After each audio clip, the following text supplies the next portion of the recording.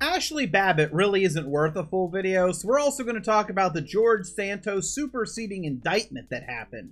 The corner people couldn't leave the flowers on the steps today. They looked angry when they went around in a circle together, and then they walked around leaving a trail of flowers as litter that then got picked up by people. They considered this a big win. Of course, when a member of the group returned back following their path, all the flowers were gone. One member of the corner just realized today non-Americans can buy property in the US, and from the sounds of it, seems to think that this started with Joe Biden.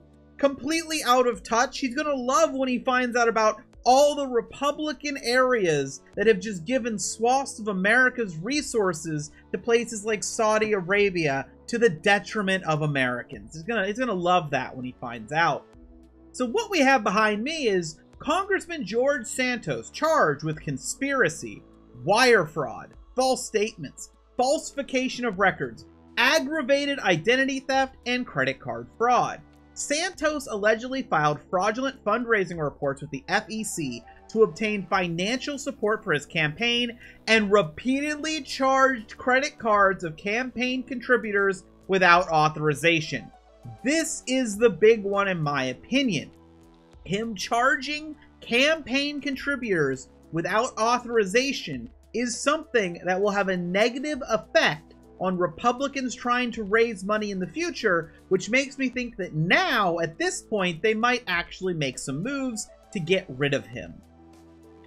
A 23-count superseding indictment was filed today in the United States District Court for the Eastern District of New York, charging George Anthony DeVolder Santos, better known as George Santos, the United States representative for the 3rd District of New York, with 1 count of conspiracy to commit offenses against the United States, 2 counts of wire fraud, 2 counts of making materially false statements to the Federal Election Commission, 2 counts of falsifying records submitted to obstruct the FEC, 2 counts of aggravated identity theft, and 1 count of access device fraud, in addition to the 7 counts of wire fraud, 3 counts of money laundering, 1 count of theft of public funds, and 2 counts of making materially false statements to the United States House of Representatives that were charged in the original indictment.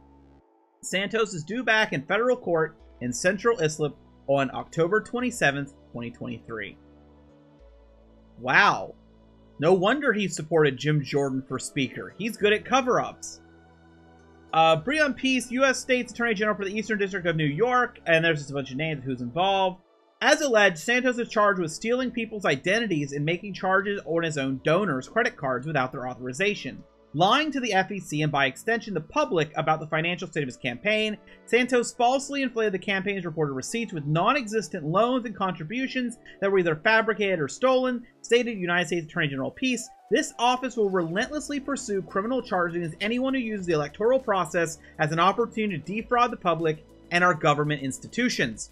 And also, if you look into the evidence, it includes things like text messages. It really looks like he's just done.